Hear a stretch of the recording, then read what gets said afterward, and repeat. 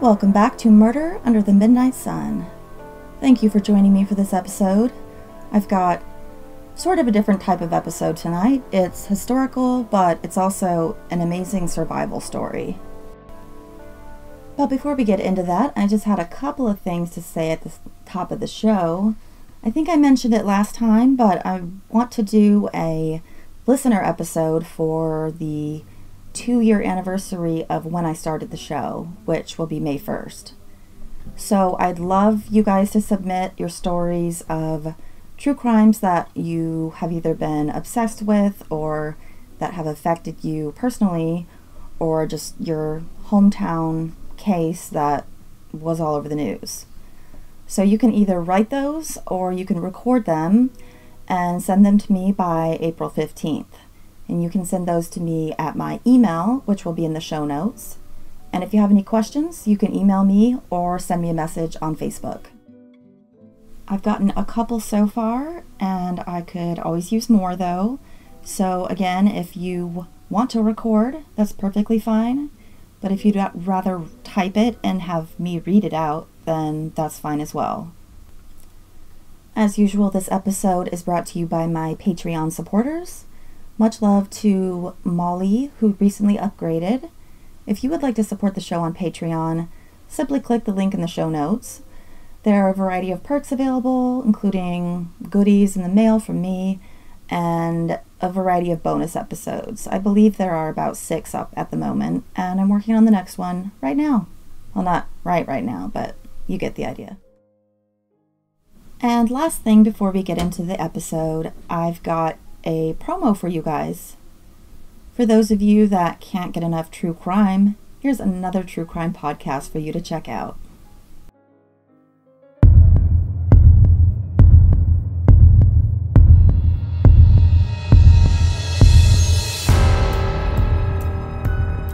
Hello, my name is Michael Pritt, and I am the host of an all-new podcast called the True Crime Truckers Podcast. Every 2 weeks, I will be delving into a new case, some famous, as well as some lesser known. Won't you join me as I take a look into the minds of madness? We can stare into the darkness together. You can find the show on iTunes as well as Stitcher. Just type in the True Crime Trucker Podcast. Join the Facebook group as well. Just search True Crime Truckers Podcast. Stay safe, everyone. So I hope you guys will check out his podcast. I've been binging it lately, and I'm really enjoying it. Also, he's a member of the same network as me, so he obviously has great taste. If you would like to have your promo at the top of the show, simply send it to me in an email, or you can message me on Facebook. With all that out of the way, let's get into the episode. On tonight's episode, I'll be discussing Leon Crane's Long Walk Home. And this is part 1 of a 2-part story. I've always loved stories of survival, humans staying alive when all hope seems long lost. I particularly enjoy survival stories that pit man against nature. Because with nature, there is no logic, no reasoning, and in the harshest environments, even the smallest decision can mean the difference between life or death. On tonight's episode, I've got a wartime survival story which saw one man face up against overwhelming odds, a man that looked death in the face and said, "Not today, good sir." So just a little backstory to lend context to this case. I found that many people, even Americans, don't know that there was actually boots-on-the-ground combat on U.S. territory during World War II. It was in Alaska, which was not yet a state, but which was very much a part of the United States, and which saw American soldiers facing off against the Japanese, grappling for control of a territory that was extremely strategically significant. Now, today's story is just one small event in that complicated situation, but I will definitely be going into much more depth about World War II in Alaska on a future series. In 1941, the U.S. government secretly created the Lend-Lease program, which provided large amounts of wartime supplies, weaponry, planes, and ships to our allies. Because of our location, Alaska was a main hub for transfer of these items to the Soviet Union. During the 4 years this program was in play, the U.S. transferred supplies to the Soviet Union valuing at more than $120 billion in 2019 dollars, including 8,000 planes. So there was quite a bit of air traffic in, out, and across Alaska. And there were many, many instances of military planes crashing in the wilderness, not to be found for decades, and sometimes never at all. I discussed one such crash on my New Year's Eve episode, and if you haven't, you definitely should give it a listen. Enter the hero of tonight's tale, Leon Crane. In 1943, the year of this story, he was 6 foot tall, muscular, 24 years old, born and raised in West Philadelphia. He was a first-generation American, son of 2 Jewish immigrants who had escaped upheaval in the Ukraine and come to make their home in Pennsylvania just a few years before Leon was born. He grew up there with 2 brothers and a sister, and a deep interest in aviation and mechanics. The family was on the lower end of the economic spectrum, but both parents worked, and the family experienced a modest but happy lifestyle, even throughout the Depression. All of the children took music and Hebrew lessons. They were very well-rounded students. Leon's brothers went off to medical school, but as he grew up, he continued to have a fascination with mechanics and aerodynamics. And he was accepted to MIT, where he became college buddies with Richard Feynman, who would go on to become a popular physicist, win a Nobel Prize, and work on the Manhattan Project. While Crane really wanted to be sort of on the mechanics and engineering side of aviation, he also decided to get a pilot's license while in college, which led to him getting involved in the military, and eventually, not long after Pearl Harbor, he was called up to duty and stationed at Ladd Field in Fairbanks. The war was actually kind of personal for him and his family, since they had family and friends back home in the Ukraine who were greatly affected by the Nazi regime. Like most of the non-Alaskans stationed in Fairbanks during the winter, Leon was literally out of his element. Fairbanks is a really cold place, with a December average temperature range from 3 Fahrenheit down to -22 Fahrenheit. It's the coldest U.S. city. Being stationed in Fairbanks, Alaska could feel very remote from the reality of war. But in fact, the Japanese had already attacked Dutch Harbor, Alaska in June of 1942. And even though that was 1,500 miles away from Fairbanks, more and more men had been stationed up at Ladd Field in the event of more attacks on Alaska.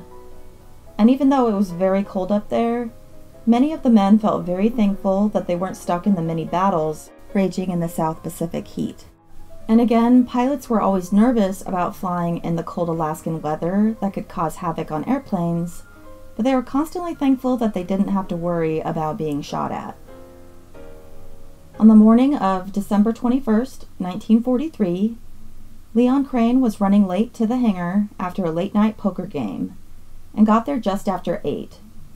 That day, he was scheduled to be the co-pilot to Second Lieutenant Harold Hoskin on the Iceberg Inez, a B-24 bomber. Also on board were Lieutenant James Seibert, Sergeant Ralph Wenz, and Master Sergeant Richard Pompeo. The 5 men weren't going on any sort of dramatic mission that day. They were actually just going out to do some tests on the aircraft systems in extreme cold weather. By 9:45, the plane was all checked out and they took off. A couple of hours later, they were around 70 miles away from Ladd Field when one of the plane's engines malfunctioned and put them into a spin at 25,000 feet. Both Crane and Hoskin desperately struggled to regain control of the plane to no avail. They kept spinning as the men tried to prepare themselves to bail out of the plane. It's worth noting that the B-24 was nicknamed the Flying Coffin because of its cramped interior and single exit at the back, making it hard to bail out in an emergency. Yet despite these drawbacks, it was an incredibly prolific aircraft during World War II. It was 70 below zero where the men were flying, so as they were trying to bail out, they also tried to gather any cold weather gear along with their parachutes in the chaos of the plane. Crane managed to bail out and engage his parachute. As he slowly drifted down, he watched the plane crash and burst into flame. He wasn't sure if anyone else had made it out. Once he landed on the ground and had gotten his bearings, he took stock of the situation, and then he tried to find the other men by shouting their names over and over, but there was no reply. He felt glad that he had made it to the ground in one piece, but didn't necessarily want to be alone, and since the plane had burned up all of the extra supplies, all that he had with him was what he had managed to grab. He had managed to grab most of his cold weather gear, but somehow he had forgotten to grab his mittens. At this cold of a temperature, it would be extremely easy to damage his hands irreparably with just a couple of minutes of exposure, so he knew he would have to watch for that. He felt relatively okay compared to what he had just gone through, but he really didn't know if anyone else had safely escaped the plane crash. And he wasn't really positive where he was. He hadn't really spent much time in the great outdoors, and he didn't have the best grasp on Alaskan geography. At this point in time, he'd only been stationed at Ladd Field for a couple of months. He knew that Pompeo had previously survived a short stint stranded in the wilderness a few years prior, and he hoped that he had somehow survived the crash. He thought that the fellow Pennsylvanian had managed to parachute from the plane, but it had all happened so fast that he couldn't be sure. However, of all the men that had been aboard, he most wished that Wenz could have survived. He was the oldest of the group at 31, and Crane knew that he had much more outdoors experience than any of them. But he was almost certain that Wenz had gone down with the plane, along with Seibert and Hoskin. Mostly he wished he wasn't alone in this overwhelming situation. But he forced himself to remain calm and try to focus on the positive aspects of the situation. He didn't really have any other supplies other than what he was wearing, which was enough to keep him warm other than his hands, but he did happen to have his personal folding knife on him, along with some matches. He didn't smoke, but he had actually grabbed those for Hoskin on the way to the hangar that morning, but had forgotten to give them to him. He had grabbed 2 packages, which made for a total of 40 matches. It was a huge stroke of luck. Those tiny packets of matches would likely be one of the main instruments of his survival. He tried to figure out the best path forward for the situation. He knew that there would be a search party for the missing plane sooner rather than later, but that they wouldn't have the best idea of where to search because they had been unable to radio SOS and their location before crashing, and they had last spoken with air traffic control about an hour prior to the crash. Crane also remembered with some shock that their radio operator had not indicated their direction of travel during the last transmission, so it would be a massive range of search. He made it his first mission to try to be as easily found as possible by using large pieces of wood to write the letters SOS, which would hopefully be easily spotted from above, standing out dark against the snow. Next, he quickly began to build the groundwork for a fire. Anyone that has ever read To Build a Fire by Jack London knows that being able to create a fire in that cold of weather is critical. And he had to do it while his hands were still working.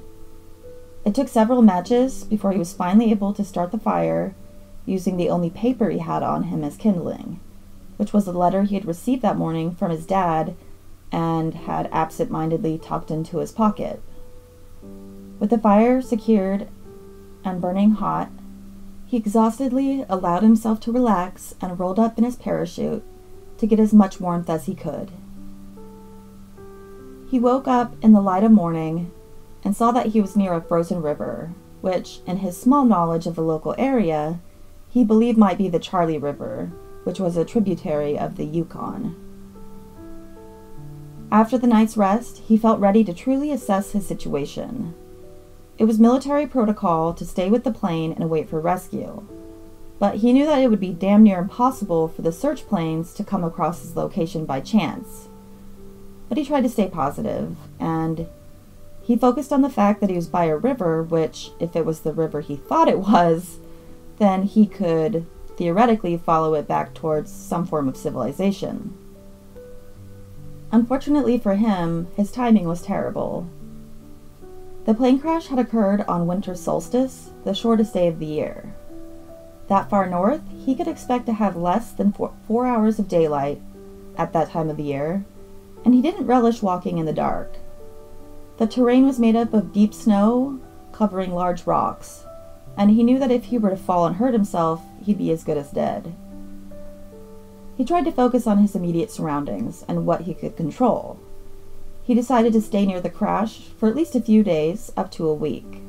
If he wasn't found by then, he knew that the search would probably have been called off, and at that point he would start walking. He gathered up as much wood as he could find to create a temporary, haphazard shelter to try to get as much warmth as possible while he slept. He didn't truly expect the crash to be spotted. The debris was no longer sending any smoke into the air, and it would be extremely hard to randomly spot the broken plane against the snowy backdrop. The week passed by sluggishly. Leon spent most of the day curled up for warmth in his parachute. His only activities involved getting water and keeping the fire burning. There was nothing to eat but some squirrels that scampered through the trees, but he was too weak and slow to even catch one. Finally, after a week of this, he had to admit to himself that the search for the plane had likely been called off. He also assumed, and would later learn, that his parents had been notified of him being MIA. His heart broke for his parents, and he was terrified that he would die out there in the middle of nowhere, and that his family would never really know what had happened to him. He knew that if he were to just stay hunkered down in that spot, it would be a slow suicide. Though he wasn't positive about where he was in relation to civilization, he knew that he would have to start walking or die. He expected to die anyway, but figured he should at least try to survive. He decided to head west and use the sun as a guide. A week without food had affected not only his body, but his mind. His thoughts were foggy, but he knew enough to realize that one bad decision could cost everything. So he tried to stay as focused as possible as he packed up his meager belongings and began his long journey. He walked down the river directly on the ice, knowing it could be dangerous, but it was the fastest route.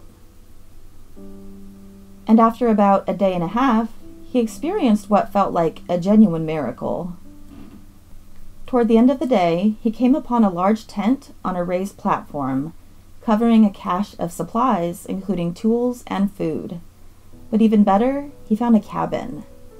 Inside the small building was food and a stove, and even some burlap he could use to wrap up into sleep.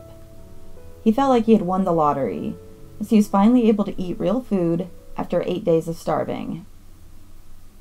There were no people around to be seen, but the cabin did not feel abandoned.